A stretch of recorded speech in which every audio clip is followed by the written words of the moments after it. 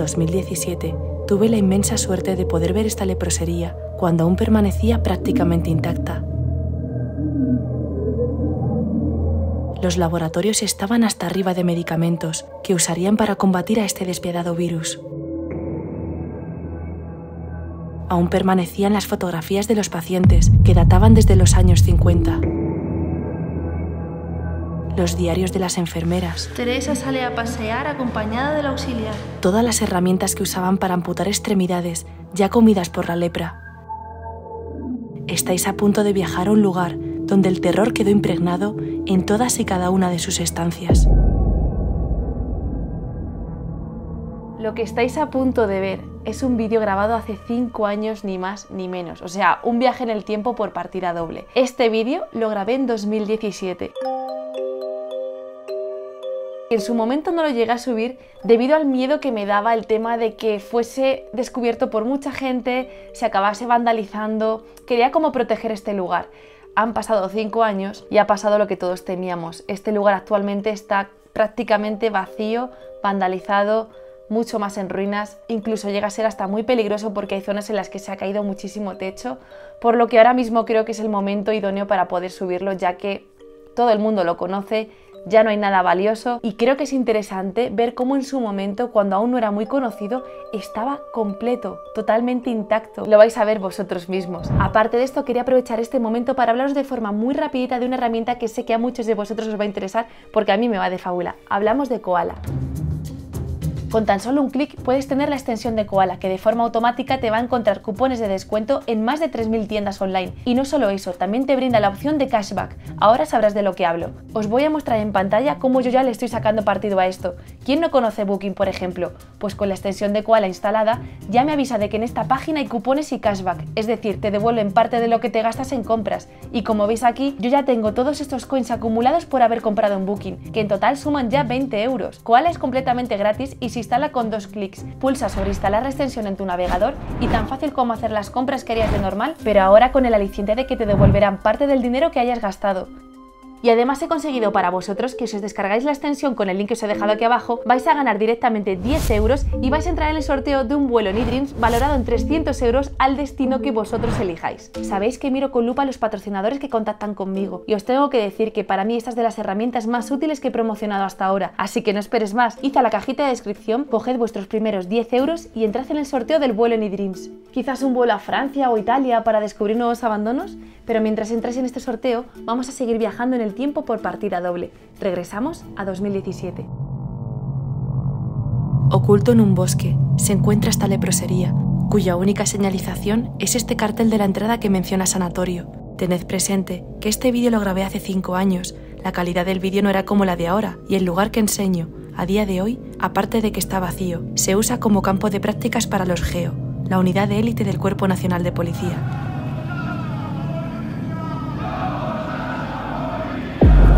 Fijaos en este pie del 71, o sea, está completamente molido de la lepra. Madre mía. Para empatizar con todas las personas que hubo aquí enfermas de lepra, antes hay que saber que la lepra fue una enfermedad que causaba el rechazo instantáneo de familiares y amigos hacia el enfermo, llegando incluso a abandonar los padres a sus hijos. A veces llegaban los enfermos llenos de paja, pues los familiares los escondían en carros tirados por mulas y los tiraban en este camino, que era la entrada a la leprosería. ¿Cuánta gente pasa sus últimos días en esas habitaciones, eh? Tenemos por aquí una capilla, pues que sería donde se vienen a rezar la gente, sabiendo que le queda pocos días de vida, o familiares. Imaginaos cuántas plegarias había aquí. Este sanatorio se halla dotado con los más modernos útiles científicos y al cuidado de los hospitalizados quedarán las religiosas misioneras franciscanas de María. El hecho de contraer lepra era lo peor que te podía pasar por aquella época de la posguerra, pues la gente por ignorancia pensaba que era extremadamente contagiosa, cuando realmente no es así.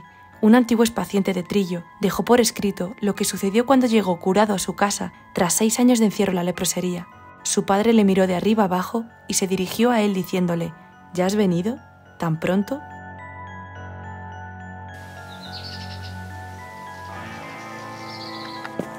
Aquí hay una ventana abierta.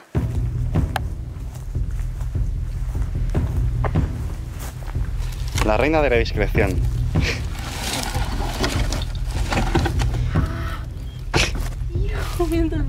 Parece que va de fiesta, mirad los zapatos. Ya ves.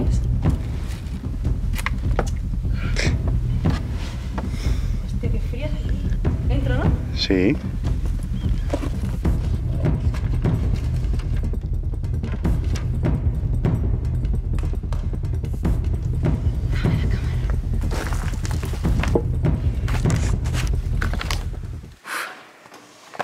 Vamos a los baños. Hace un frío aquí dentro.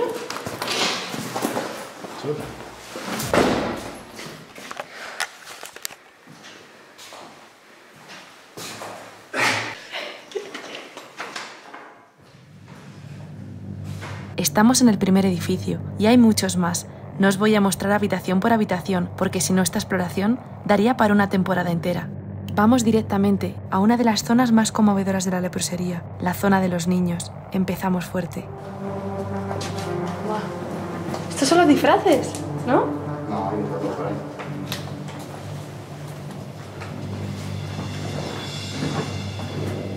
Sí, pero hay disfraces, mini pelucas.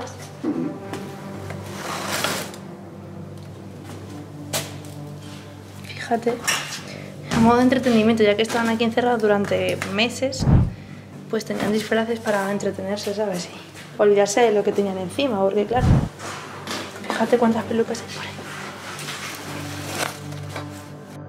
Todos estos juguetes nos están confirmando que aquí hubo incluso niños que no llegarían a los 3 años de edad. Puzzles. Mogollón de libros de pinta y colorea, dibuja, tal. Taller medioambiental. Fijaos. Taller medioambiental.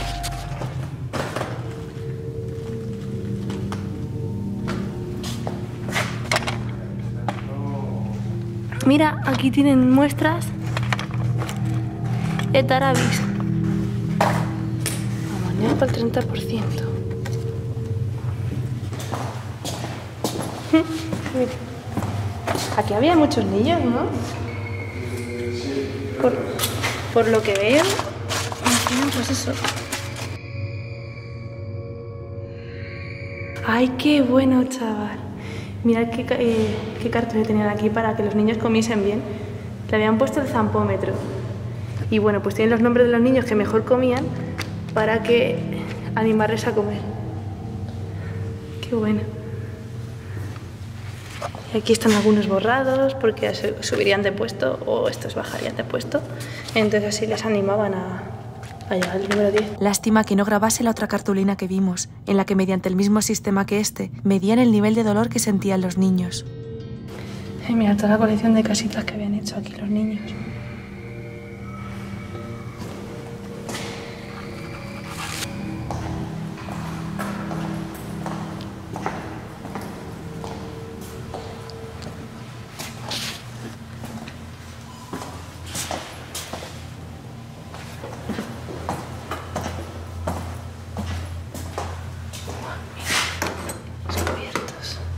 Hay los vasitos de infantiles, de colorines.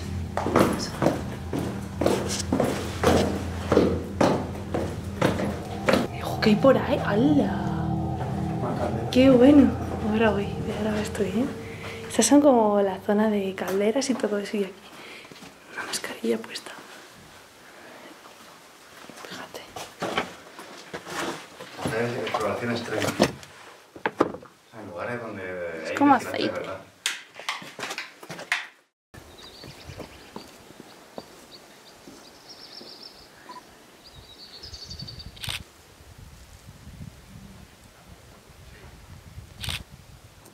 Esta completa tranquilidad, este silencio, llega a resultar hasta extraño, sabiendo que años atrás los llantos y los gritos resonaban a kilómetros de distancia. Entramos en el edificio, donde los pacientes guardaban reposo tras las intervenciones quirúrgicas pertinentes.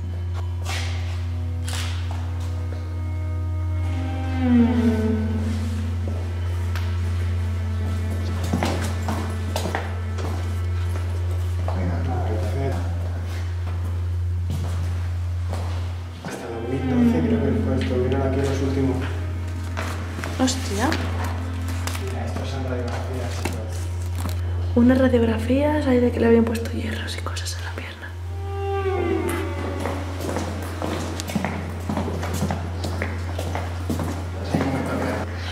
Me encanta este cuadro, ¿eh?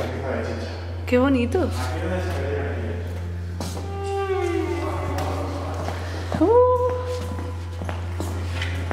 Thank you, caballero.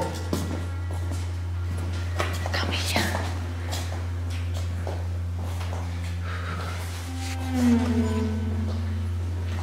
Dios bendiga esta casa. ¡Hala!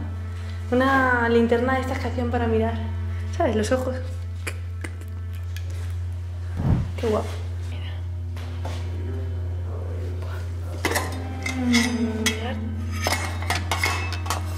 La cantidad de cosas para la boca, o sea, esto es en plan... Fíjate.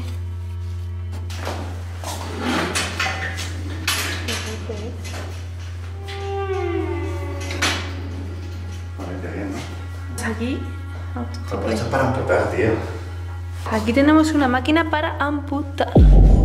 Fijaos, depende de dónde pusieran el cable, hacía una cosa u otra la máquina, ¿sabes?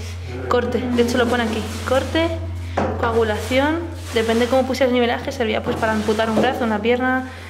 Buah, me pasa.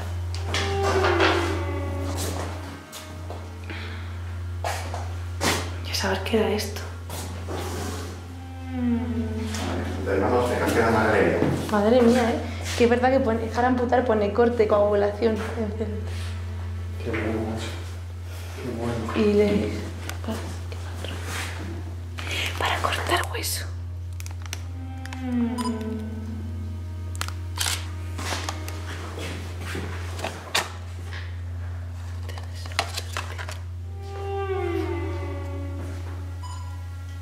Cientos de pacientes aterrados pasaron por este pasillo, sabiendo que solo unos pocos serían los afortunados que sobrevivirían a este cruel virus, mientras los ingresados podrían evadirse de su entorno en salas de televisión como esta que vimos.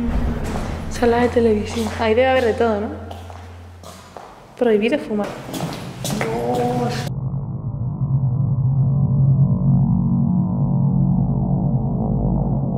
Esto que estáis viendo es una silla de barbero. Daos cuenta de que esta leprosería era como una ciudad, disponía de todo tipo de servicios y aunque ahora esté algo revuelto, antiguamente todo tendría su lugar. Esto es para abrir la boca y está manchado, tiene como sangre. Se lo metían en la boca.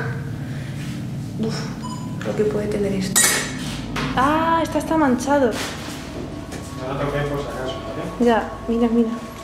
De estas que te ponen, supongo, para agarrarte, que no.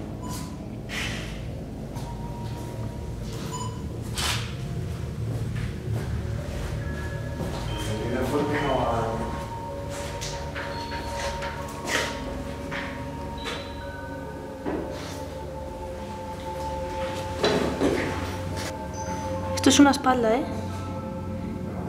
Mirad cómo está.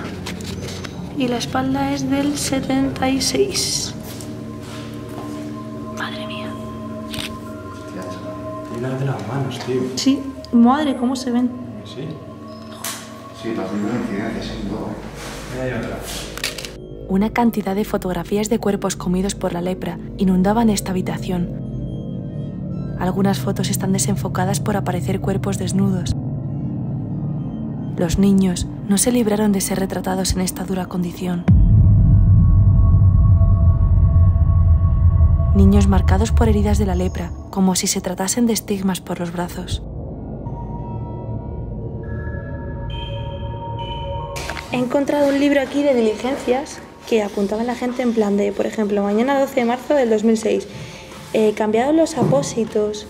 Milagro, pasa la noche tranquila, aunque a primera hora se queja de hormigueo en el pie derecho. ¿Milagros enamorados?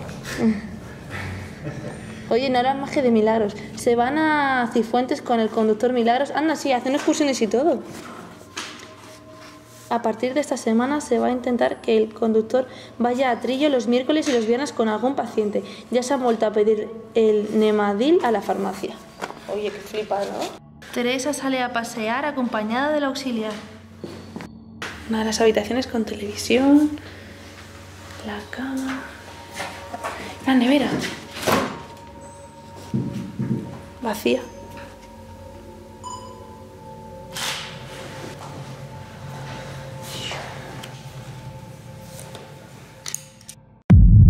Aquí aún no lo sabíamos, pero estábamos a punto de ver el edificio más intacto de todos, el laboratorio.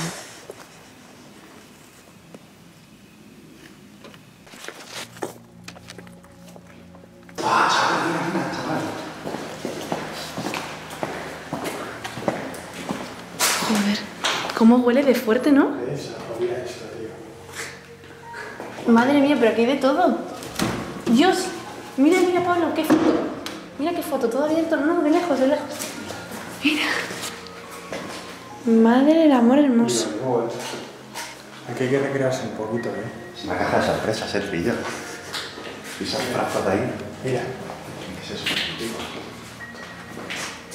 Aceite de hígado de bacalao, glicerina iodada, vaselina líquida, aceite de almendras dulces. Por aquí tiene que haber cloroformo y todo, ¿sabéis? Mira, antimonio, que eso es un veneno que te deja estramónico. ¡Buah! Mira, hay uno que es súper raro y se llama folbonato básico de cobre cardemencina. Mira qué movida, mira qué color que tiene esto. Ya ves, chaval. Esto no sé ni lo que es. Madre. Pero qué pasada. Si está todo llenísimo. Madre mía. Y por ahí arriba, por ahí arriba hay muchísimo más. Esto es para una máquina, si os dais cuenta, esto es una máquina para mezclar y hacer más medicamentos, supongo, medicinas o mezclas, porque está llena como de una pasta ahí. O sea que esto metían un cuenco enorme y se ponían a mezclar. De hecho aquí tienen los botes donde podían meter ahí. Y huele, no os hacéis una idea del olor que hay. Claro, es que esto está lleno de cosas, ¿eh? Huele muy fuerte, huele como cuando abres un armario lleno de medicinas, con alcohol, con alcohol, betadina y todo eso. Entonces este tiene un olor así, ¿sabes? Y bueno, todos los cajones están hasta arriba de cosas. ¿Qué ha sonado? ¿Has sido tú? Sí, me suena canción. Mirar. Mirar todas las agujas que hay aquí. ¿Agujas?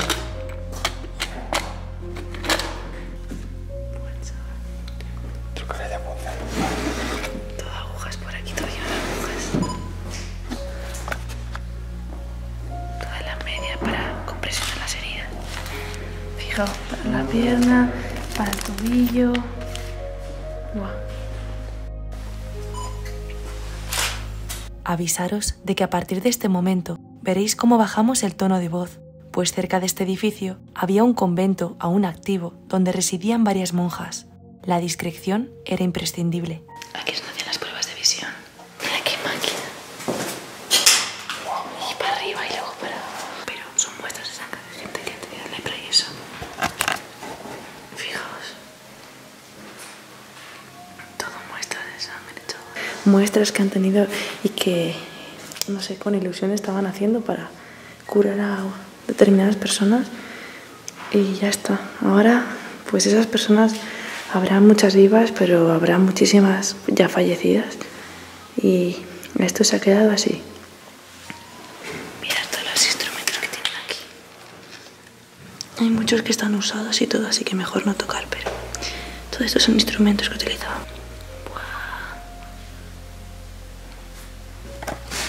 Fijaos la cantidad de lentes que hay por aquí para comprobar la visión. Y muchas más por aquí.